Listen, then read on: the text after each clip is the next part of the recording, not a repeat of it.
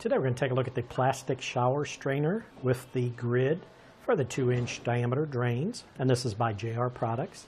Now this shower strainer has this grid that will replace a worn or damaged strainer in your RV sink. It is constructed of a durable plastic chrome. The grid is a metal. It is designed to fit drain openings up to 2 inches in diameter. That includes all the parts shown here on the table. It includes the strainer, the grid with the screw, the foam washer, and the lock nut.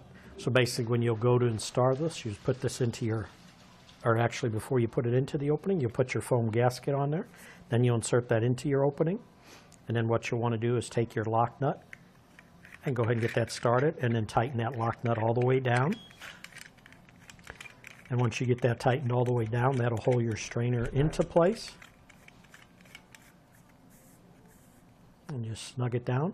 And then when you go to install your grid, what you'll do is put the grid into place, and then they give you this large screw that'll go down, and then it screws into the center hole right there. So you just tighten that down into place. And then to remove it, you just remove the screw and then pop the grid out. But that should do it for the review on the plastic shower strainer with the grid for a 2-inch diameter drain.